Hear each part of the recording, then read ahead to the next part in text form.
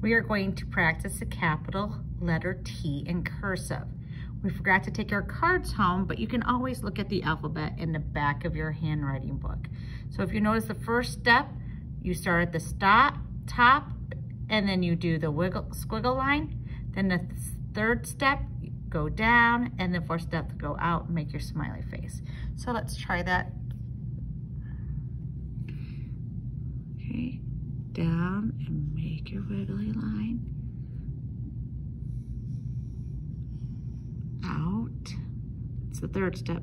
Now make your half a smiley face to make the fourth step. Now make sure that you go out far enough. I don't think I went out far enough there. So let's try it again. Don't go down too far like I just did. It's kind of hard to video and out, but you guys can kind of figure it out. Yeah, very sloppy. No, don't do that. So, forgot that hook at the top. Okay, make sure that's wide, make sure that's curvy. Check it out. Good luck. Go ahead and practice.